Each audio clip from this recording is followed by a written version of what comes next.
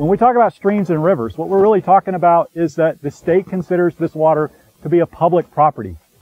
So in other words, if you want to use surface water for anything other than a domestic use, you're going to have to get a permit to take this water out of this stream. Now, domestic use is considered individual or household use for family purposes. It's considered to be watering livestock and other domestic animals up to the normal grazing capacity of the land, or it's considered to be irrigation for gardens, orchards, and lawns if they're smaller than 3 acres in size. For any other purpose, for larger scale irrigation, for larger scale cattle production, you're going to have to get a permit to take the water out of this stream.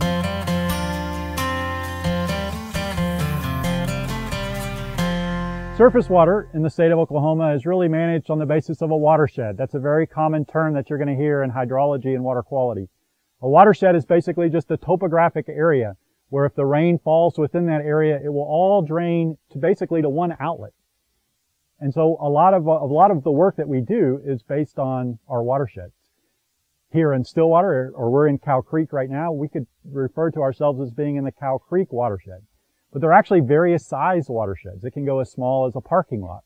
It can all the way go up to a size of the Mississippi River watershed, as Cow Creek eventually drains into Stillwater Creek, into the Cimarron River, which then flows in the Arkansas River, and then eventually into the Mississippi River.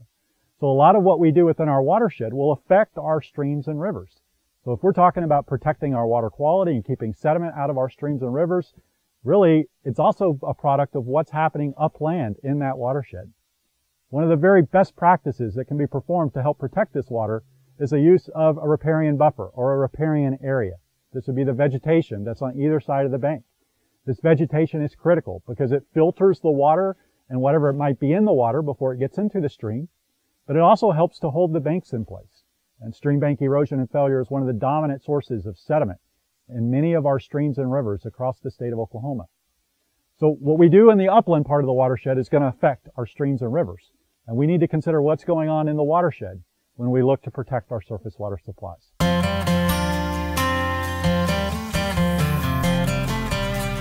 When we're talking about rivers and streams, you're going to commonly talk about how much flow is in that river or stream, which basically just refers to what the volume of water passing a certain point per unit time is.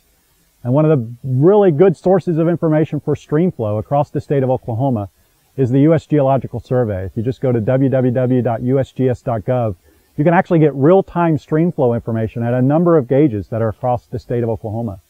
One of the things that we do as hydrologists is to use that data to actually calculate the probability of certain size events. So you'll hear a lot about a 10-year event or a 100-year flow event.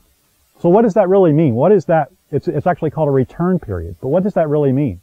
What it really means is that that is basically on average the frequency of occurrence of that size event.